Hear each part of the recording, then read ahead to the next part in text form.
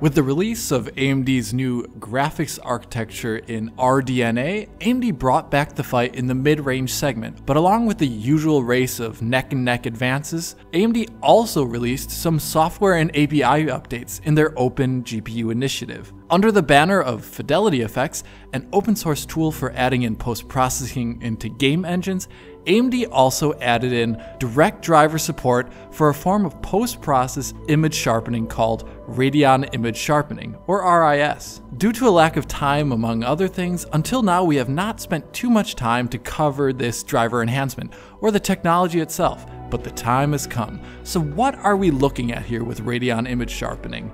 The methodology is super simple. Image sharpening in general seeks out edges in an image and increases their contrast. For example, here's our trusty digital Foundry logo, obscured with the tiniest bit of Gaussian blur, 5 pixel width here. The lines of the edge of the text and the logo itself have a soft fall off, going from stark black and slowly fading from gray and going into white. By applying a basic image sharpening through Adobe Photoshop in a power of 2.5, you can see how this full image sharpening brings back pristine lines onto the edges, eliminating that soft fall off. Now here's that same DF logo, but without any Gaussian blur applied to it. The image in its original form before any manipulation. If you compare the sharpened image to that original, you can see how the sharpening over softened detailed can bring out the original shapes hidden by unsharpening blurs. Not bad. Detail has been reclaimed to a degree, but at the same time as it can do that, you can also see some artifacts or errors it brings into the image. The original DF logo also has some hidden, tiny diffused light blue colored spots in the background above the logo, incredibly faint on purpose. Since the image sharpening is applied to the entire image here, small details like these little blue dots are overemphasized, and that enhanced contrast from sharpening alters their color actually, making them far more contrasted with the background than they should be. This is an undesired artifact. They now look darker. If you take and add even more sharpening, you can see how rings start forming around contrasted edges. The image details are now over-sharpened. While this looks dramatic here and not too great, this is a common problem in image post-processing with sharpening.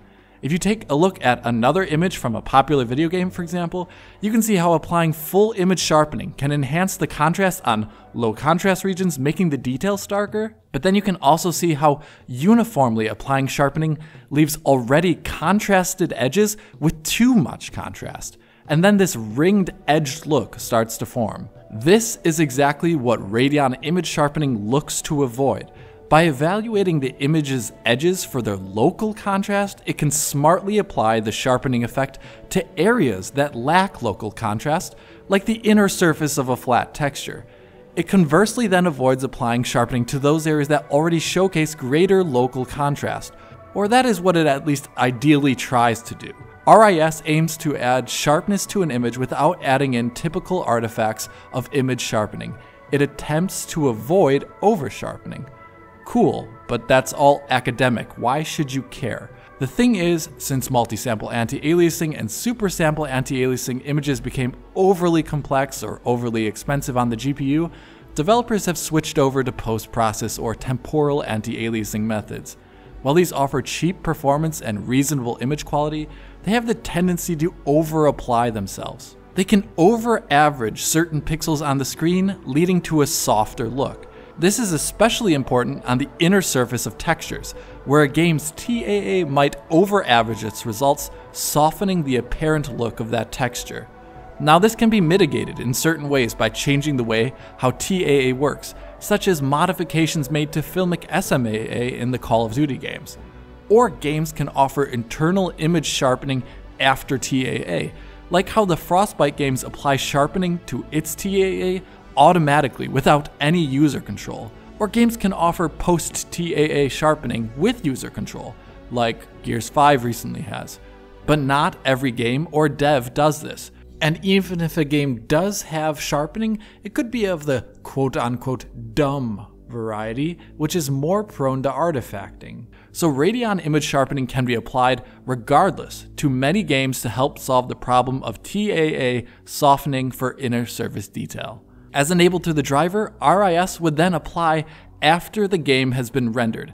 And yes, that means over game menus and the game HUD, much like Reshade can do, as I've covered in the past. But there are some caveats at the moment.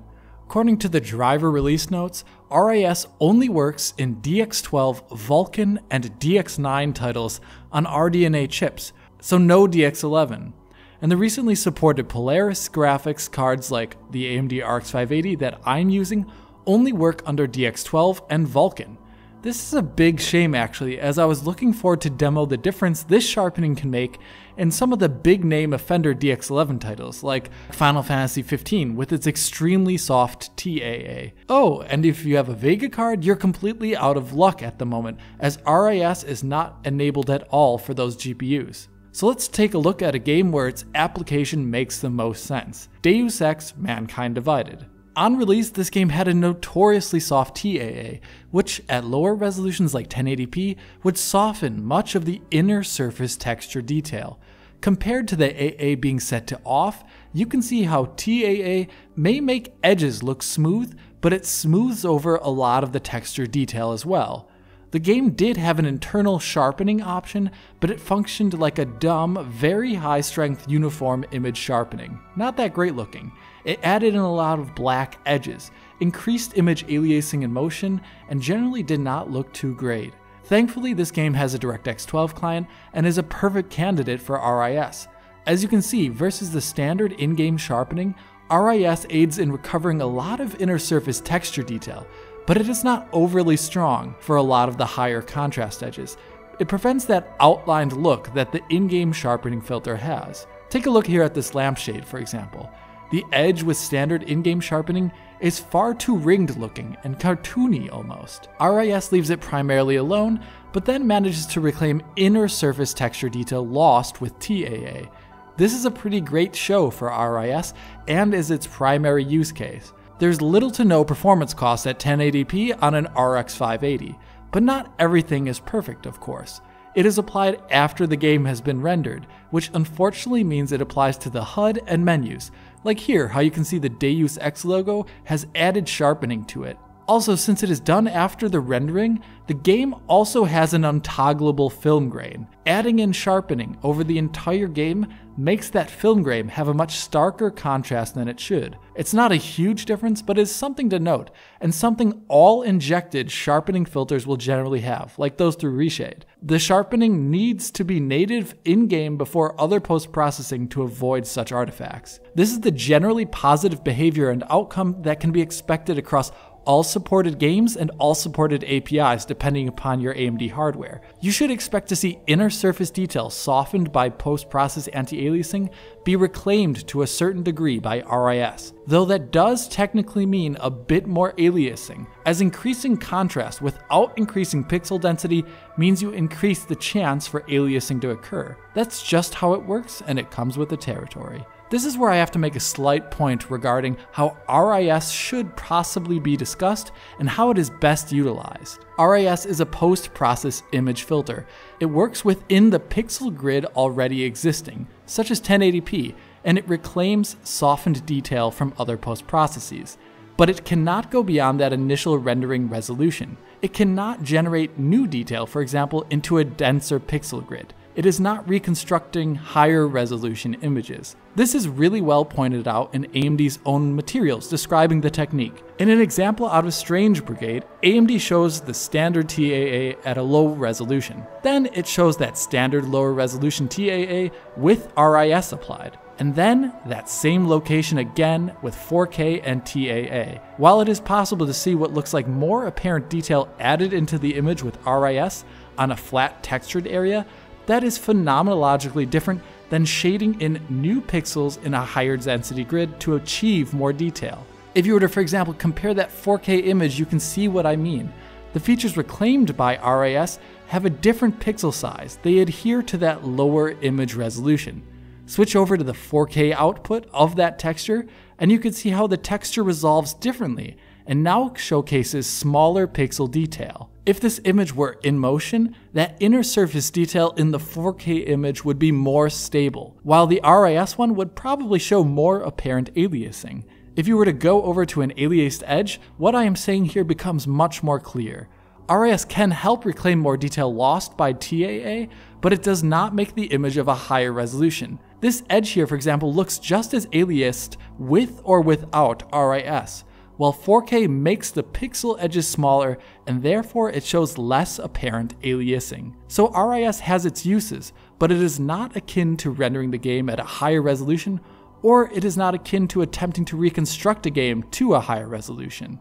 For me, I think RIS's best application is when it is a part of a direct integration in a game engine itself, so it avoids all those problems like sharpening things that it should not, such as the HUD. Something which the recent release of Borderlands 3 has shown off very well.